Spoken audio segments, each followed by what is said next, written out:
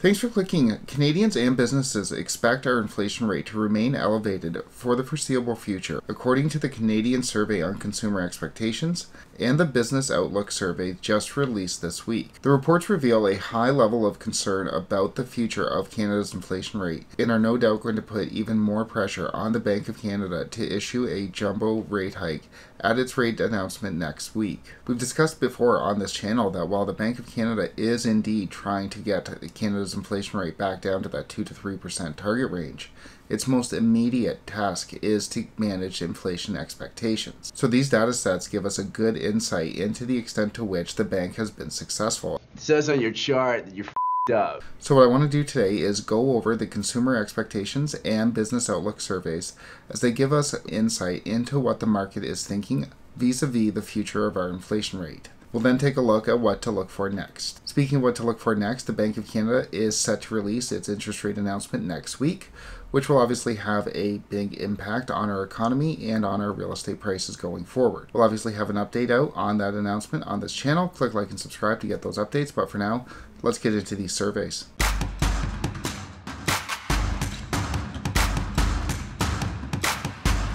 First up, what the Bank of Canada really cares about, consumer expectations.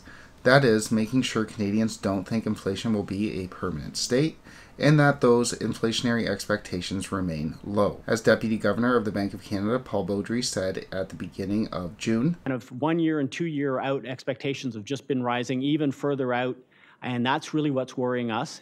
But this survey shows that despite the Bank of Canada raising interest rates in early June and raising rates by 125 basis points since March, Canadians have not wavered in their expectations that inflation will remain elevated for a long time, with the median level of respondents thinking inflation will be close to 7% in 1 year's time, 5% in 2 years' time, and 4% in 5 years' time. Given that the bank's job is to keep inflation at 2 to 3%, this is not a good sign going forward. Oh, I hate my job. Indeed, the survey results show that their interest rates that have been released by the Bank of Canada has had almost no effect on inflation expectations, with the first rate hike coming in March 2022 and inflation expectations continuing their upward trend ever since.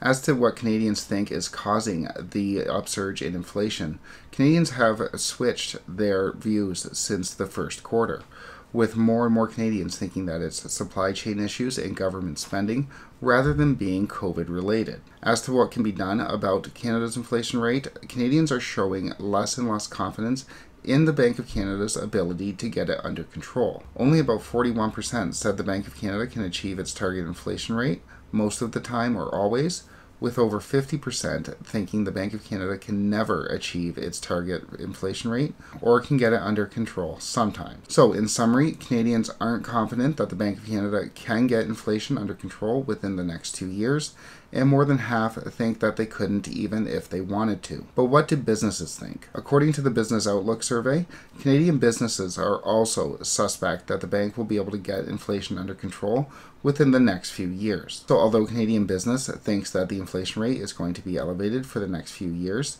much in line with that of Canadian consumers, almost more important is that there's been almost no change in the opinions of Canadian business since the beginning of the rate hike started in March.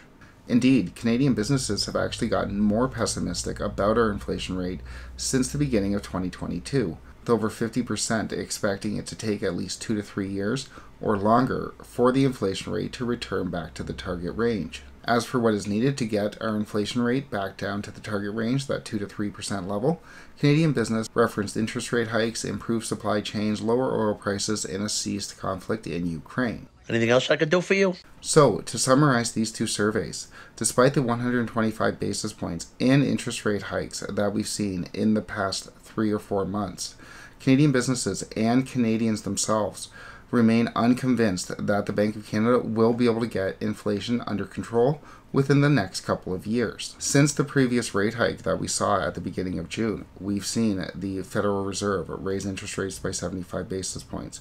We've seen an inflation rate come in much higher than anticipated at 7.7%.